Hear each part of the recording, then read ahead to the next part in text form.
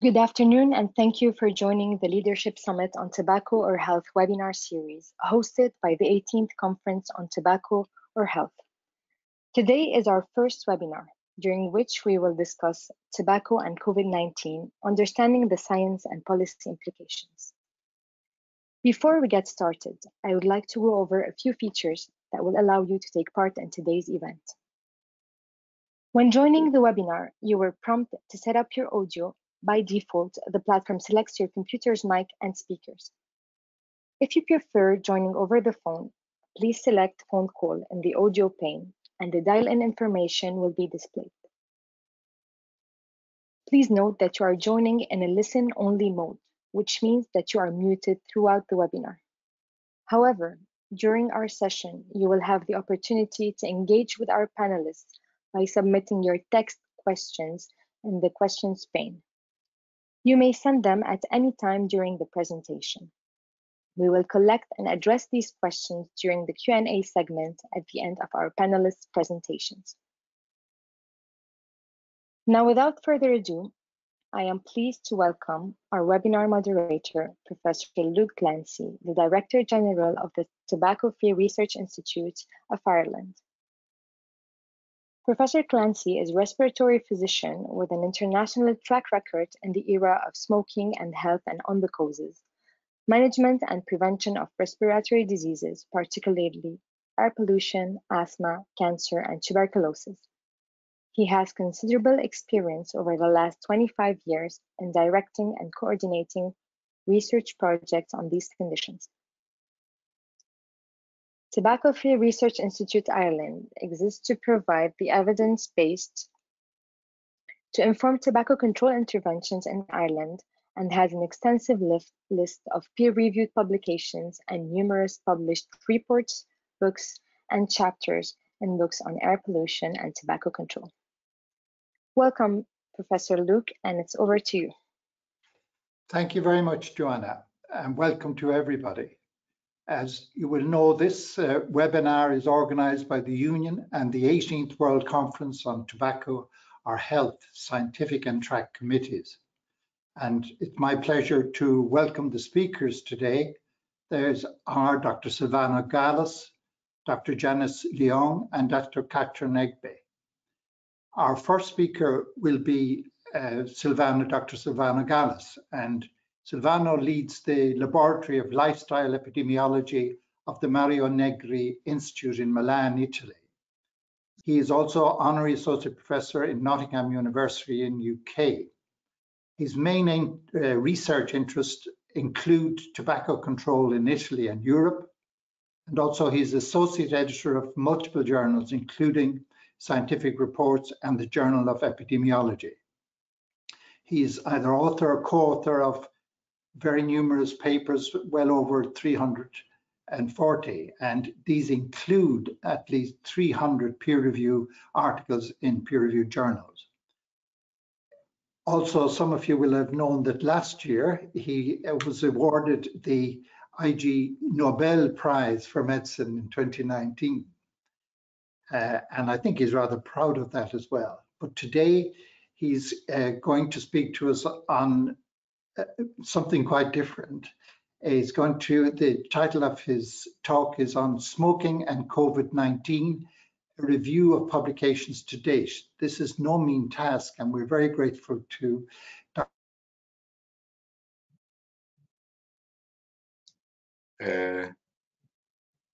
Okay, I start my presentation. Good afternoon, everybody. I will go very fast because I wanted to show you several slides. And in collaboration with the WHO, we are conducting a systematic review of the scientific literature in order to better understand the relationship not only between tobacco smoking and COVID-19, but also between electronic cigarette or other tobacco product use and COVID-19. For this presentation, I will focus the attention on tobacco smoking only. And our research questions included the risk of incidence of SARS-CoV-2 infection for smokers versus non-smokers, and the risk of hospitalization severity and mortality for smokers versus non-smokers among COVID-19 patients. This slide shows the relatively complex methodology used in this systematic review. We involved a traditional review and based on PubMed, Medline, and Web of Science, and also an umbrella review, and therefore a review of systematic reviews and meta-analysis, and a review also of preprint archives, including CHAOS and medRxiv. This is one of the first preliminary results I want to show with you, and therefore the number of publications we considered eligible for our review. 370 publications, which is a big number. Our search strategy was applied to various libraries the 15th of July. Out of 370 publications, we found 175 studies based on case series showing, providing information on the smoking prevalence in SARS-CoV-2 positive subjects, which is a huge number. Mostly these publications were preprints, 98 out of 175. The number of cohorts we found providing data on the risk of COVID-19 for smokers versus non-smokers was quite large, 32, but only 8 of them were peer-reviewed. And then we found 16, 70, and 41 papers providing the relative risk of hospitalization, severity, and mortality, respectively, for smokers versus non-smokers among COVID-19 patients. I want to talk to you now on the tobacco smoking and COVID-19 incidence. I want to state that a number of studies, as I already mentioned, 175 studies were conducted to understand the smoking prevalence among SARS-CoV-2 positive subjects or COVID-19 patients. And these studies, most of them showed a relatively low smoking prevalence among SARS-CoV-2 positive subjects. In here we have a few examples. However, it is important to put in evidence that these studies suffered from several limitations. In particular, most studies suffered from selection bias, various types of selection bias, and many studies suffered from information bias. But the main limitations of these studies is inherent to their study design. In fact, case series without a control group, a comparison group, cannot be used to support any causal conclusions. We therefore must rely on cohort study. And this is this slide shows the forest plot for current versus never smokers and for ex versus never smokers provided by Simons and colleagues. This is a meta-analysis conducted, a living meta-analysis updated up to September 2020. We will be disappointed a bit on the fact that we didn't, I will not show our results simply because our meta-analysis are not yet completed, and therefore we show the findings from available meta-analysis. In this case, Simons and colleagues found a relative risk of 0.74 for current versus never smokers, a relative risk of COVID-19 incidence, and which was statistically significant, and a relative risk of 1.05 for X versus never smokers. Also, Simons found that the high quality studies were very limited, and therefore we can see that only Merkel showed presented a good quality study. We expect to find similar results, and the preliminary findings confirm this. However, we are aware that high quality publications and studies are just a few.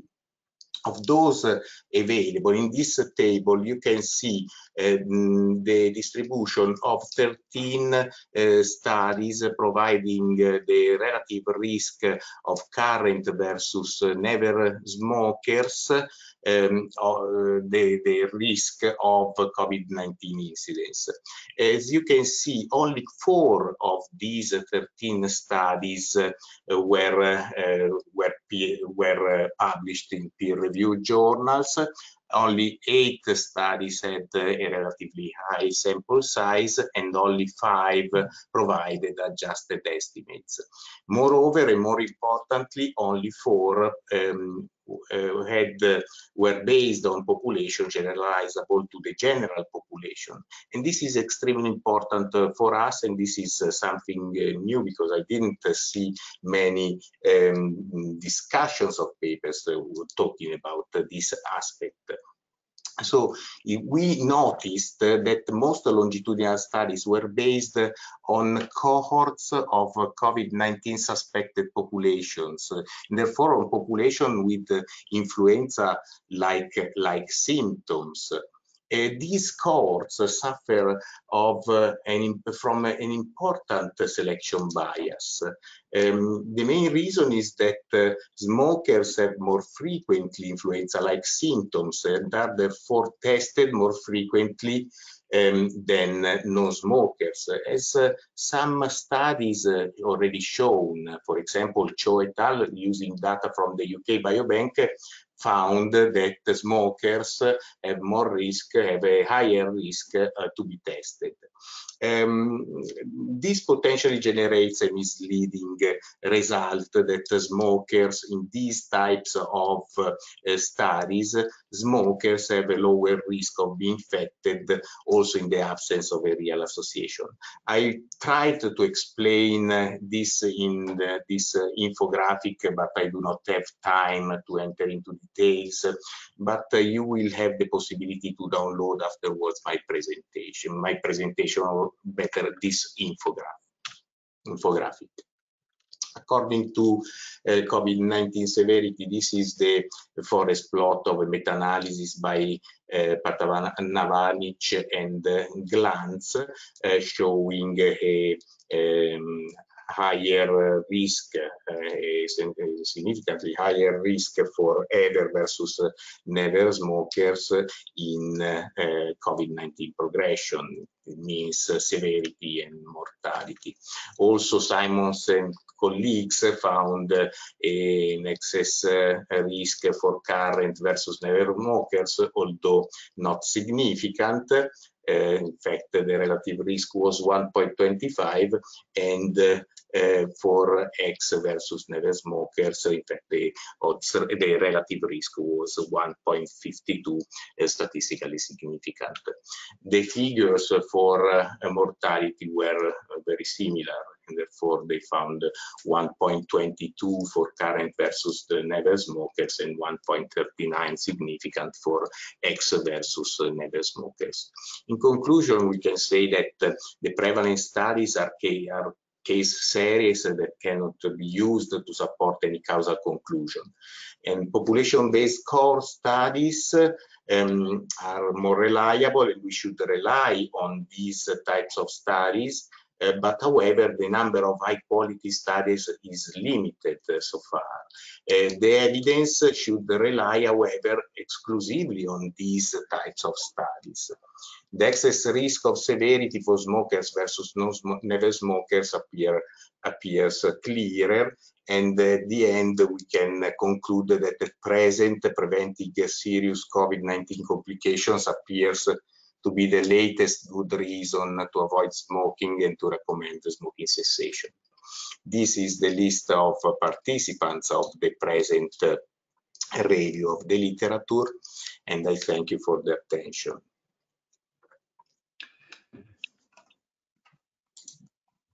Thank you very much, Silvano. I will know how difficult it is to get all of this literature together and to try and make sense of it. I suspect we won't fully understand it for some time, but thank you very much for bringing us up to date, and I know we will, during the questions, have a chance to address some of these issues that you raise. But for now, thank you very much.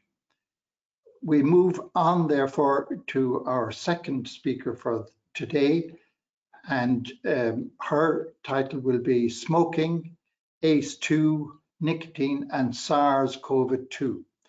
Now, within that are a lot of problems and a lot of uncertainties, like the literature on prevalence and incidence.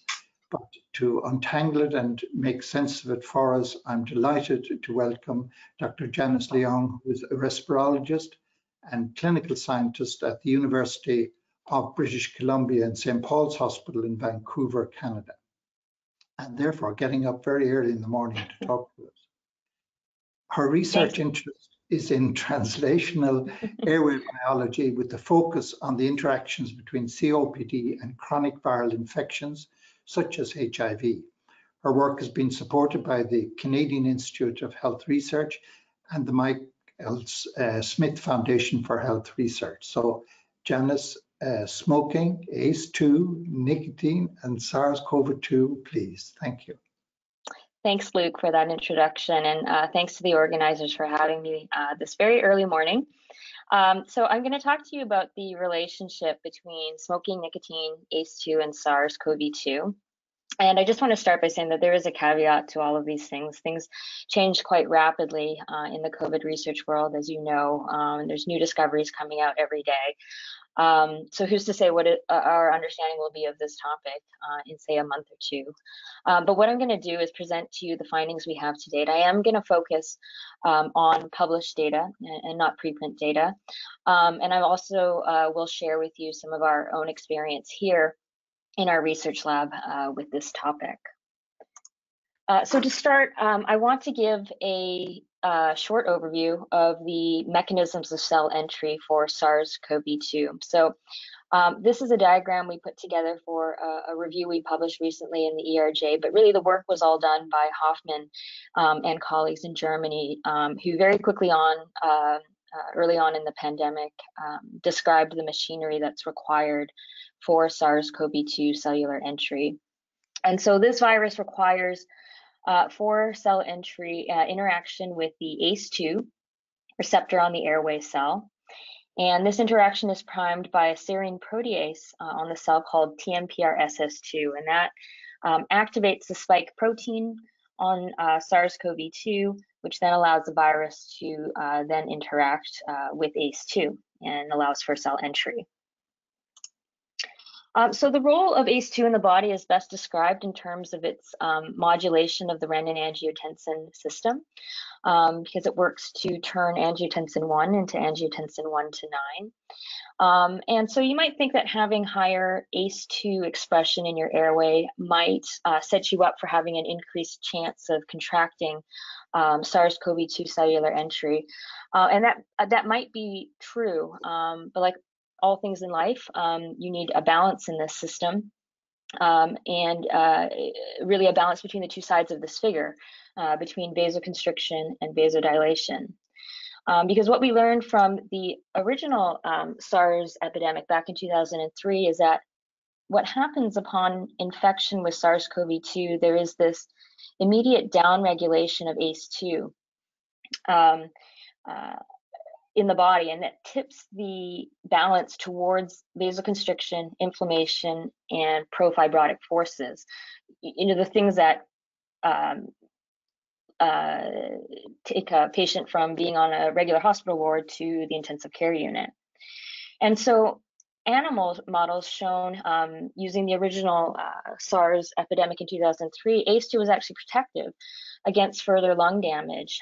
So therefore, the role of ACE2 in COVID is a bit of a double-edged sword. So on the one hand, it might actually increase susceptibility of an airway cell to infection by the coronavirus, but on the other hand, it might be protective against some of the inflammatory fibrotic effects of the virus post-infection. So with this in mind, we've set out to understand the relationship between ACE2 and smoking and how it might play into either susceptibility or protection from COVID-19 infection. So when the pandemic first hit, we reached into a biobank of bronchoscopic samples that we have here at St. Paul's Hospital in Vancouver. We've profiled about 300 patients with airway epithelial cells, bronchoalveolar lavage, and blood samples. Normally, I use these samples in my pre-pandemic life to study HIV in the airway, but we had a subset of HIV negative patients with available RNA-seq transcriptome data that we were ready to reanalyze within the context of ACE2 fairly quickly early on in the epidemic. So in our cohort, we noted an increase in ACE2 gene expression in current smokers compared to never smokers, with an intermediate level found in former smokers. And we were able to replicate these data in two publicly available gene expression cohorts. These are shown here on the right-hand side, showing a similar relationship between current, former, and never smokers, with a higher expression of ACE2 in the airway epithelium in those who were current smokers.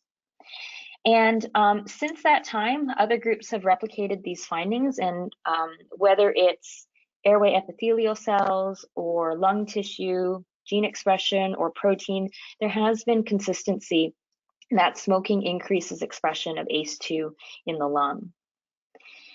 And what's more, in both mouse models and human work as well, there's been this nice dose-response relationship between ACE2 and the amount of smoke exposure. So you can see here, higher smoke exposure in the mouse lung, higher levels of ACE2 expression.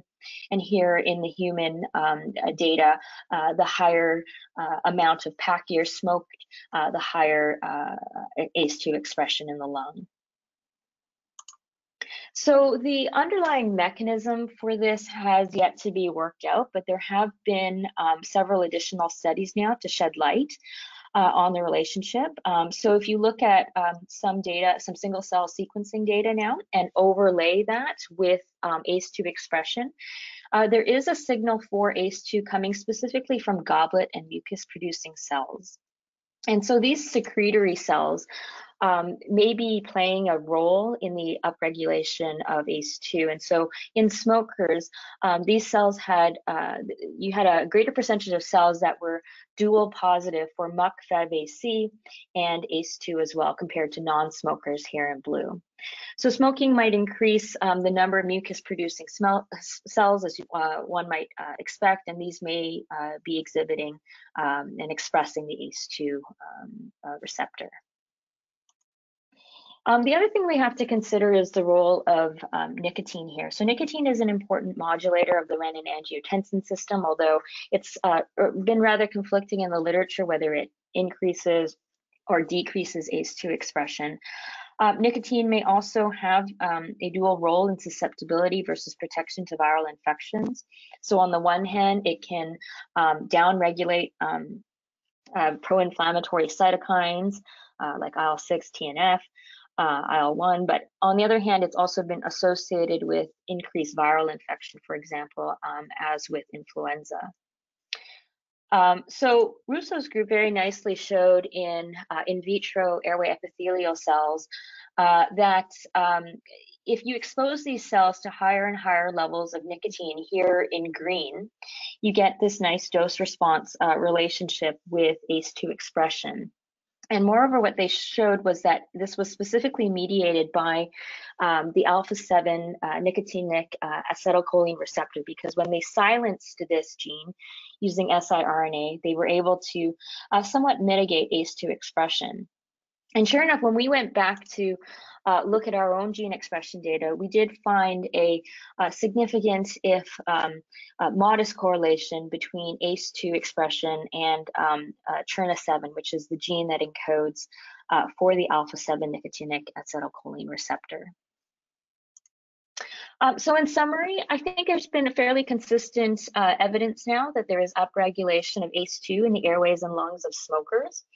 So far, groups have shown that this might potentially be mediated by nicotinic receptors and the expansion of secretory cells in the airway. But again, we don't quite know the clinical implications of these findings, whether or not they're protective or harmful as they relate to SARS-CoV-2 infection. So a lot more work has to be done to really establish what the relationship is between ACE2 smoking and SARS-CoV-2 infection. And I just want to thank the investigators at our center here at UBC and to the organizers again, and Luke, for having me today. So thank you very much.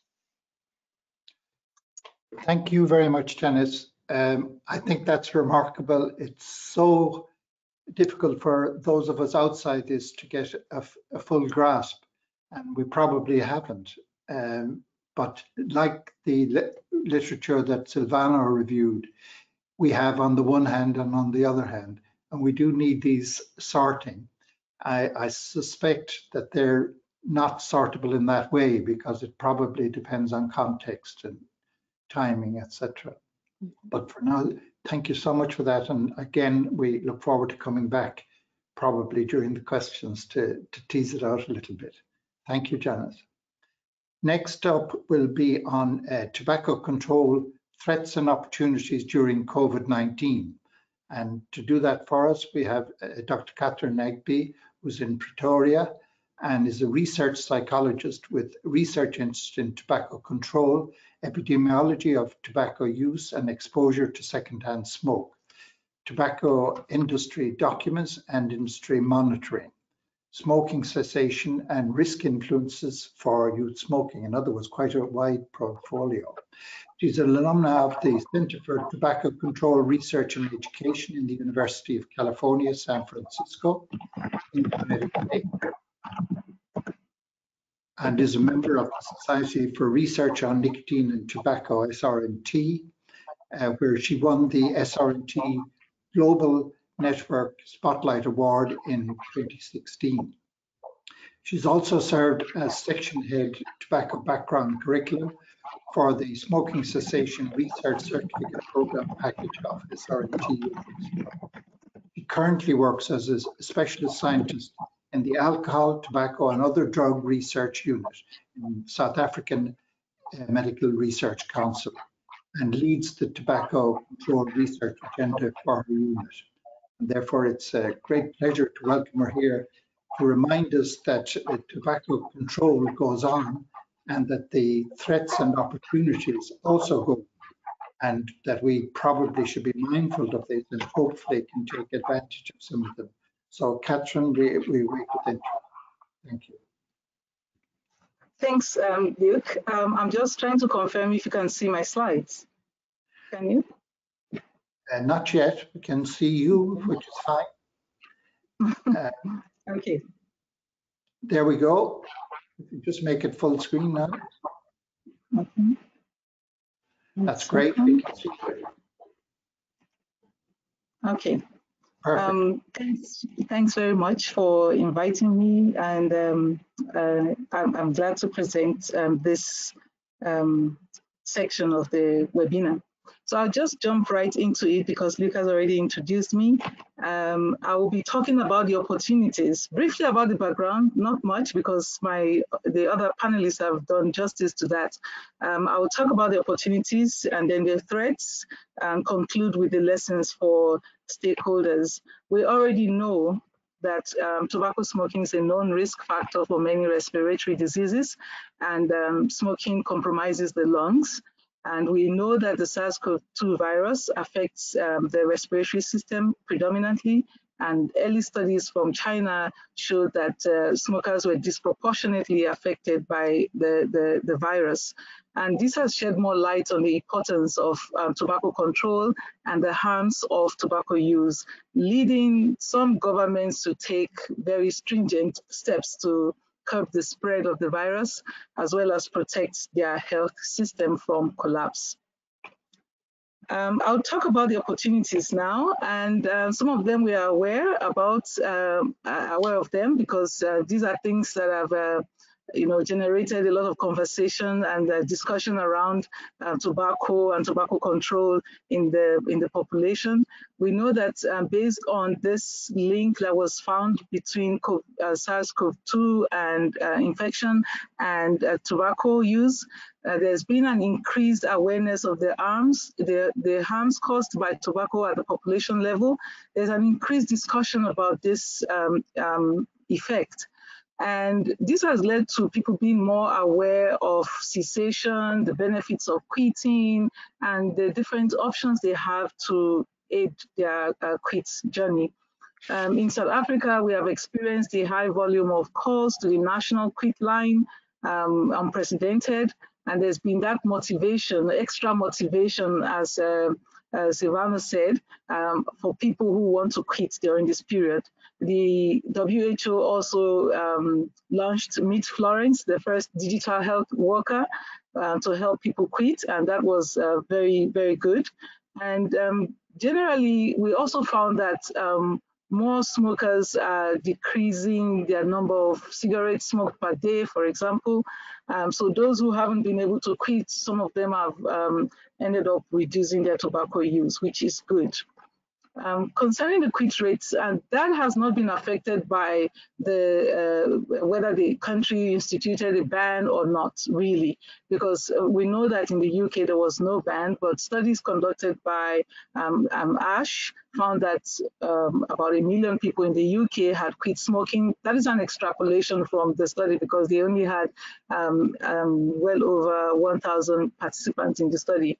So we found that based on the fact that the discussion has been ongoing and the links described, more people are quitting, more young people are quitting in different countries, and this has been unprecedented when you look at quit rates and quit attempts in the past.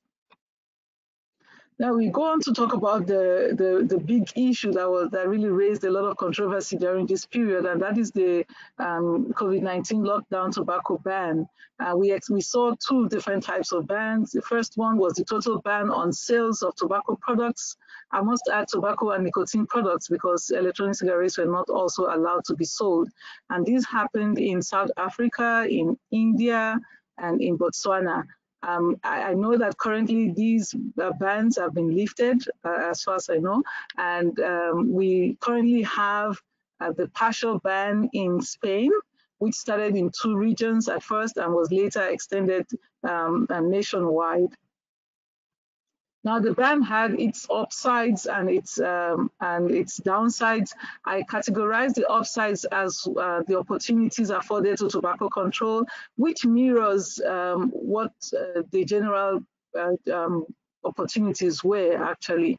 So because of the ban, there's been that increased discussion about the harms of tobacco use in the population. More people are aware about the harms caused by tobacco use. There's an increased intention to quit.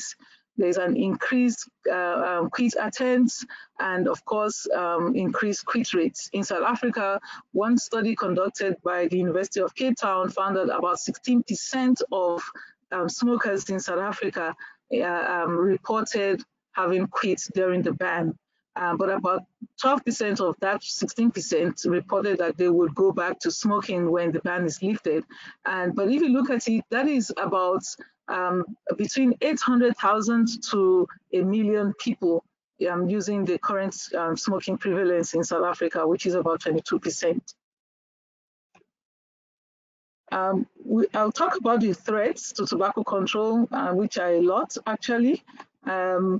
We know that the tobacco industry interference, it has always been a threat to tobacco control, and during the COVID-19 pandemic, it hasn't changed. So we experienced in South Africa, for example, the government being taken to court by 2 different tobacco companies or associations. We had the Free Independent Tobacco Association, which is the association for the small tobacco companies, while BAT also instituted their own court case against the government during the ban. And the case was to essentially remove tobacco as one of the non-essential items, which resulted in their not being sold during the ban, during the lockdown. That ban has been lifted, so the cases have not progressed further. Also, the tobacco industry made efforts to establish working relationships with governments during this pandemic.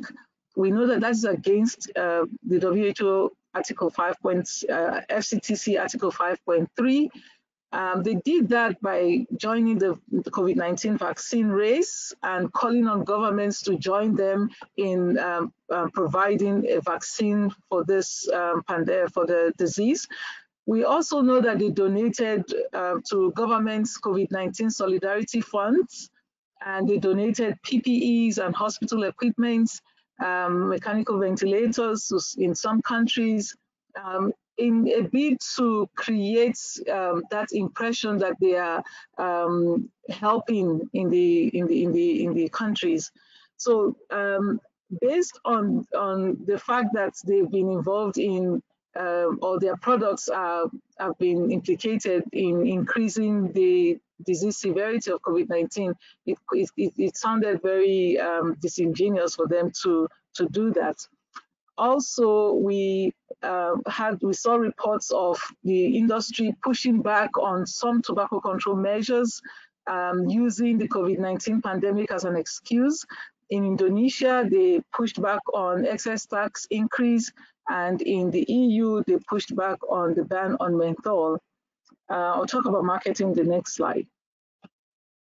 So based on the fact that at the beginning of the pandemic, there was this rush and scarcity of PPEs, it was quite interesting seeing some of the publications or some of the marketing strategies that were devised by the industry during this period, where they mentioned that they would be giving out freebies that were in the form of COVID-19 related PPEs like gloves, masks, and hand sanitizers to their customers during this period. And that itself is a threat. It goes against some of the articles in the FCTC, and that was, I believe, was difficult for some governments to monitor during the time that they were trying to take care of their citizens.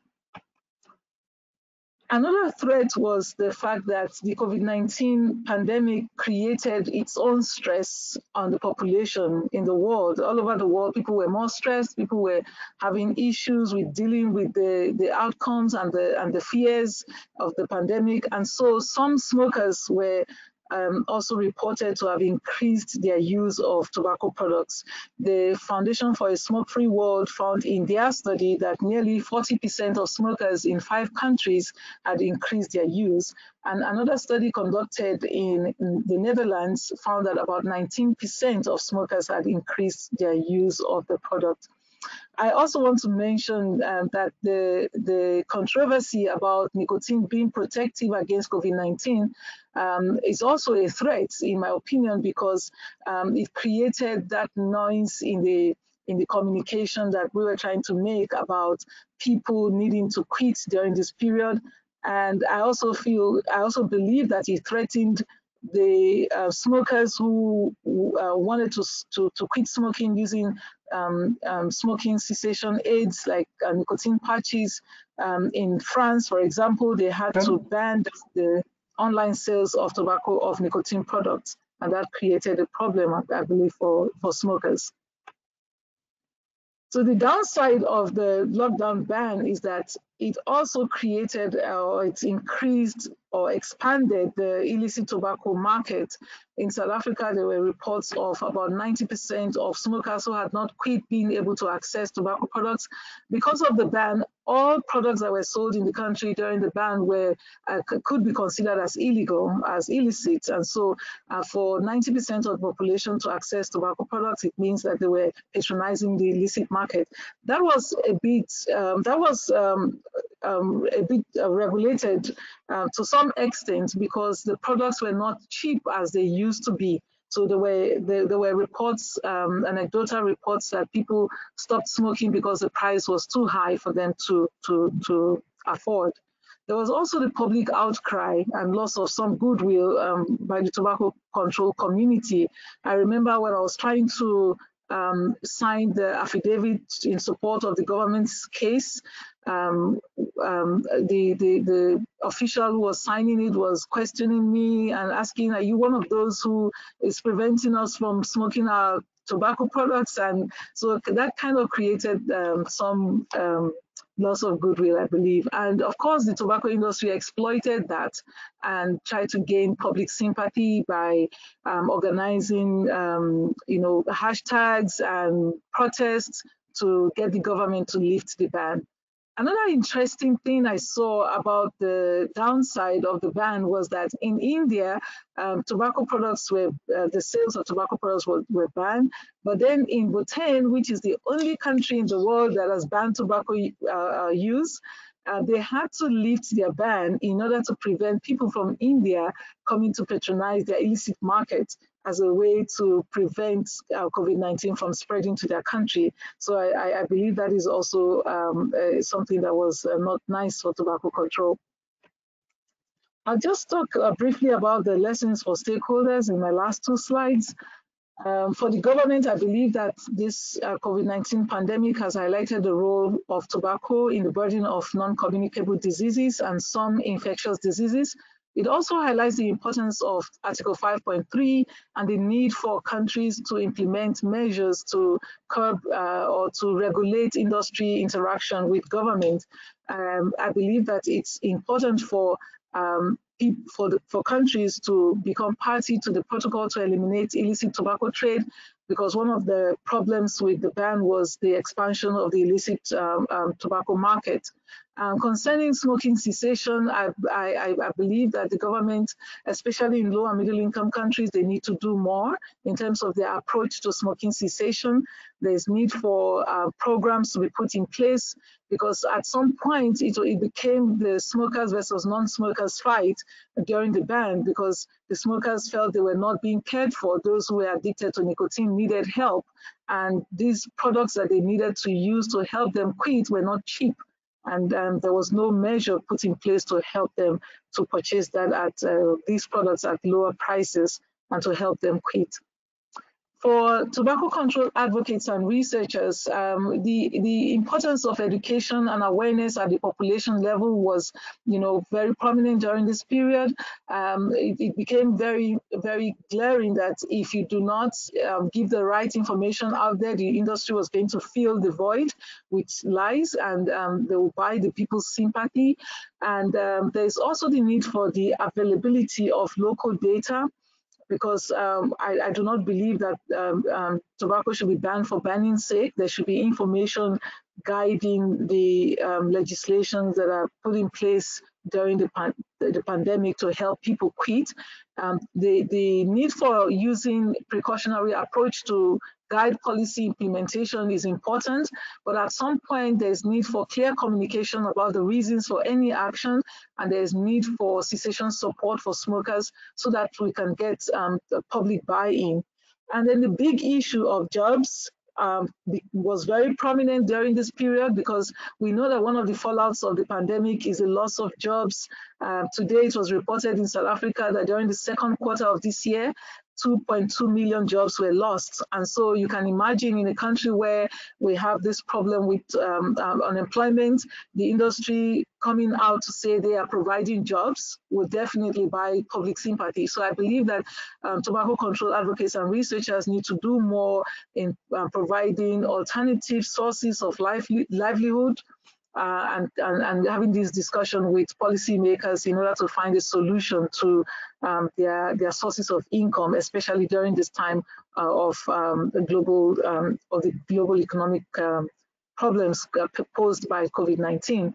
And there's also need for more accurate documentation of smoking status data, because we found that when we're doing the expert affidavit for to back the case for the South African government, there was this confusion about whether it was important for people to quit now as against later.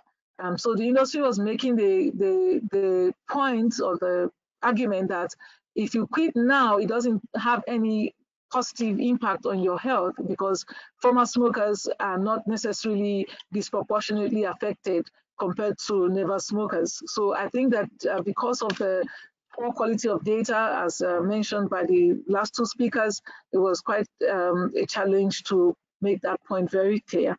And the role of the media in tobacco control is very critical, and there's need to recognize and use that to help drive the discussion, to help push tobacco control forward. And I thank you. Thank you very much, Catherine. I think we need to be aware of all that, and certainly you've raised very important issues for us. And I think each of us in our own places have these things to contend with. Well, I thank all three speakers for keeping us roughly to time. We do now have some opportunity to get some more information and get some questions perhaps answered. While we're getting those together, I think if I would stay with you, Catherine, as you're on, I would wonder about this illicit trade. You know, it's a big part of the industry to tell us anything we do increases illicit trade. Have you actually measured it, or are we where are we getting our information on this? Thanks, Luke. I think that for South Africa during the lockdown ban, there's really no controversy in terms of the expansion of the illicit tobacco market, because like I mentioned, every cigarette that was sold during that period can be considered illicit because they were not supposed to be sold. You could smoke if you were able to stock up, but you couldn't buy officially. So during the lockdown, it was a given that any cigarette you could buy would have been purchased from the illicit market. But I must say that immediately the ban was lifted, it was as if there was the closing of the tap because the discussion around illicit died down and things kind of changed. There's no study that's been conducted currently to find out if there's still that people patronizing the illicit market, but at least we're not hearing so much about the illicit market as we were hearing at that period. And I agree with you that the industry always, tries to make bogus claims about the illicit market. Yeah. Absolutely, and especially as we know that illicit trade depends on having established networks. And I'd be surprised if they all of a sudden came in because of COVID. So I would think within your researches that keeping a tab on that. I also, of course, if there's a ban, all trade is illicit, but that supposes that there's 100% compliance, which would be unusual in India. So I think we need to keep a close eye on that. And I agree as well, the obvious problem about 5.3. Obviously, social distancing doesn't have much effect on the industry. And they have, and we've heard some of the people who have dialed in on questions have raised this issue that they're doing these corporate responsibility, social responsibility sort of activities with PP and so on that you've said. And this is dry from an industry that's killing people. But how did you respond to that? I think you may have said a little bit about it. How do you think that a country should respond? It's very hard to turn down items that you need.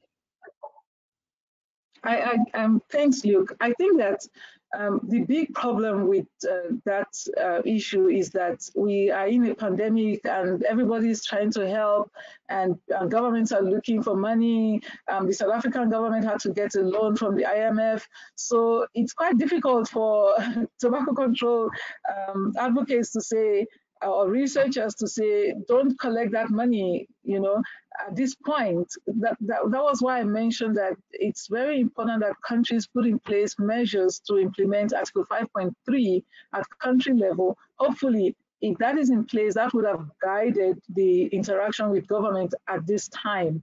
I think that another way that some people, I would say the global tobacco control community responded to that was to call out the industry. So I know that the University of Bath and some other advocacy organizations, they made sure to call out the industry and to expose their hypocrisy, trying to solve a problem that they are contributing to. So I believe that that was the best they could do at this time, given the situation that we were in in the world. Yeah. Is there any evidence that the industry have changed their attitude to the imposition of taxation? We know that all countries need extra money now, and the best way and the only way to get that perhaps internally is through taxation. Have they changed their attitude to that? Not at all, not at all. They're actually, based on what we've seen happening in other places, they're actually using the COVID-19 pandemic as an excuse not to be taxed. So they are trying to make sure that they get the best out of the pandemic as well. So of course, they've not changed. Yeah. Thank you very much, Catherine. I hope you're with us, Janice. When we were looking at yours, obviously we had the reality of what you found and the difficulty of knowing what it really means. But what people are interested in, I think, as well as the reality of what exists, is whether there are any therapeutic implications. Right. Yeah. So we're actually working on that in the lab right now. We've been testing different steroid compounds and different antibiotics on our epithelial cells to see if there has been a modulation of ACE2. Now, if you look at the data, looking kind of retrospectively at, say, cohorts of asthma patients, and some of those were on inhaled corticosteroids, that might downregulate ACE2. But we're testing it currently in our in vitro work right now. hopefully we'll get that out soon. Thank you. And you're with us, Silvano, as well, I imagine. Now, you, when you were speaking to us, you told us the importance of the slide that you didn't expound on. If you would like to perhaps go back to that and explain to us how the biases are active in the literature at present. Yes, if treat that slide. This yes. is the one which showed the overrepresentation, perhaps of. Yes. Can I share my screen? Okay, perfect. So, do you see my screen? Yes. Okay, perfect. Yes, the point is that we noticed that the most longitudinal studies had this selection bias. The main point is that current smokers are more frequently tested than never smokers. If I assume that there is no association, let's assume that there is no association between smoking and the risk of COVID-19 infection, as we can see from this infograph. In here we have 100 white men that are non-smokers and 100 red men who are current smokers, and there are 3 COVID-19 persons in both groups, and therefore the real odds ratio is 1. But given that smokers have a higher risk to be tested among the suspected population, and therefore among people with symptoms of COVID-19, with influenza-like symptoms, there will be an overrepresentation of smokers. And that's why, if I consider only suspected population, I could obtain an apparent odds ratio of 0.58, because in this population SARS-CoV-2 positive subjects are 30% among non-smokers and only 20% among current smokers. That's why it is possible that these studies suffer from an important selection bias. I hope this is helpful, but it is something new because it is not yet discussed too much, but I believe it is extremely important. And if we consider findings only on studies that are generalizable to the general population, the relative risks are different. This is something we have found. Thank you very much. I think that is very important, perhaps not very easy, but it will get clearer to us when we think about it. And I agree that it is important. So I think we really are running out of time, and really it just behoves me to thank the speakers very much, each one, and specially selected, and I think did a great job, and I'm very grateful to Silvano and Janice and Catherine, and thank you very much. As we know, speakers and other presenters, that this would not have happened without Joanna, who is driving us, and personally, Egbe Gowdy, Dr. Gowdy, who is helping with me. We're working together to bring you this webinar, and without her, it would not have been anything like it is. So if it was any good, I thank Egbe for it. Obviously, I thank the audience. It's a very unreal situation, but I suppose we're getting used to it. And we're very grateful for those of you who did look in. And as Joanna has said, this will be available as a download afterwards in a few days' time. So I think with that, I'll close this seminar and just hand back to Joanne to officially close, since she controls the buttons. Joanna. Thank you very much, Professor Luke. Thank you all for attending today's webinar organized by the Union and the 18th World Conference on Tobacco or Health Scientific and Track Committees. At the end of the session, you will receive a survey. Please don't hesitate to complete it because your feedback is important to us. The recording of this webinar will be available in a few days. You can find it on the WCTOH YouTube channel. Don't forget to visit our website, www.wctoh.org, and register to our newsletter to stay updated on our various activities. Finally, I take the opportunity to remind you that this year's Union World Conference on Lung Health will be held virtually from the 20th till the 24th of October. For more information, please visit worldlunghealth.org. Thank you all.